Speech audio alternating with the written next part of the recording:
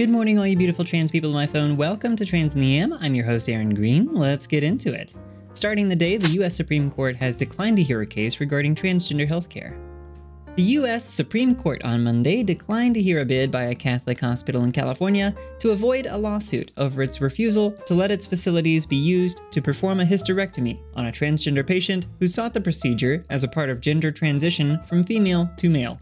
The justices turned away an appeal by Mercy San Juan Medical Center, a Sacramento area hospital owned by Dignity Health, and let stand a lower court ruling that revived Evan Minton's lawsuit, accusing it of intentionally discriminating against him in violation of California law because he is transgender. The hospital let Minton's physician perform the procedure at a different facility in its system a few days later. Some good news to start off the day. Congratulations, Evan, on your big W.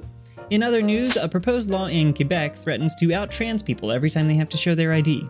A proposed Quebec bill to amend the civil code and change family law sets transgender rights back a decade, according to LGBTQ+ and trans activists.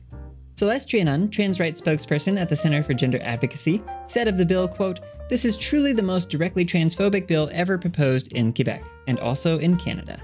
Proposed Thursday by Justice Minister Simon Jolin-Barrette, Bill 2 has several troubling elements, according to Trianon, including a stipulation people can only request a sex change on their birth certificate after undergoing gender-affirming surgery on their sex organs.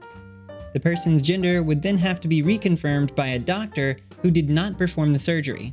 For people who don't meet the surgical requirement to have their designated sex changed on their ID, Bill 2 allows for the addition of a separate gender category on documentation. But that doesn't solve the problem, according to Trianon, as an ID with the gender category added would be a clear sign someone is trans, opening them up to possible discrimination and harassment.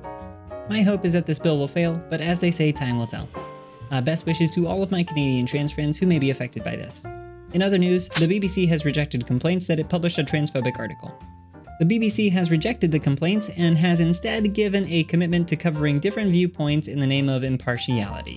The corporation has faced protest outside of some of its original newsrooms, petitions from trans campaign groups, and disquiet among many LGBTQ+ staff members over a piece published online last week entitled, "We're Being Pressured into Sex by Some Trans Women." On Monday, the BBC said that it stood by the article about the experience of some lesbians, adding it had been subject to a rigorous editing process and that it met its editorial guidelines. The article cited lesbian sex worker Lily Cade, who took to her blog Tuesday after her bump in attention from the BBC to write about how trans women are, among other things, predators. The Unabomber-style manifesto talks about how, if no one else is willing to, Lily Cade herself will go about murdering trans women.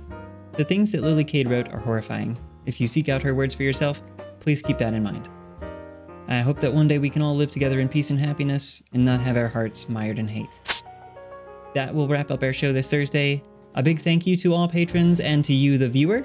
If you like the show, please leave a comment and a like to help support the channel. And as always, take care and stay unique.